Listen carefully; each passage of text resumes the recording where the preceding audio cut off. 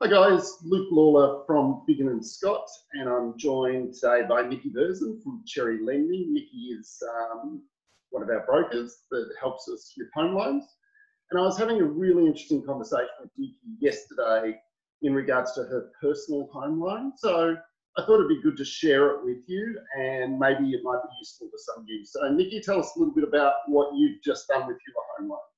Yeah, so every year I'll review my home loan anyway, and for my clients. And now is a particularly good time to refinance if you can, as long as you tick all the criteria for the lenders, and you can still look to purchase or refinance.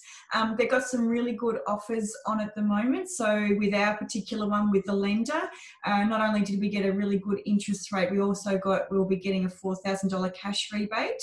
Now these do change each day, each week, but at the moment there's still lenders offering some really good interest rates and cashback offers.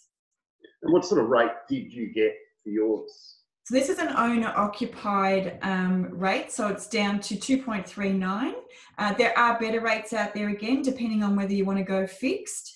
And even with an investment property, there's still some really good rates. So it's definitely worth looking at.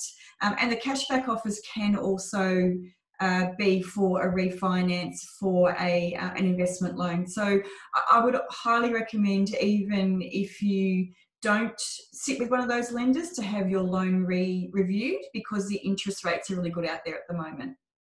Yeah, sounds good. Now, if one of our landlords did want to speak to you to get a health check, what's the best way to contact you?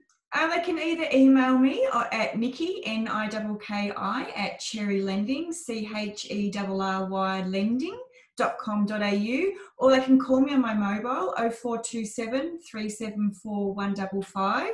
I'm continuing to work through this. I'm busy, so it's a really good time to give me a call.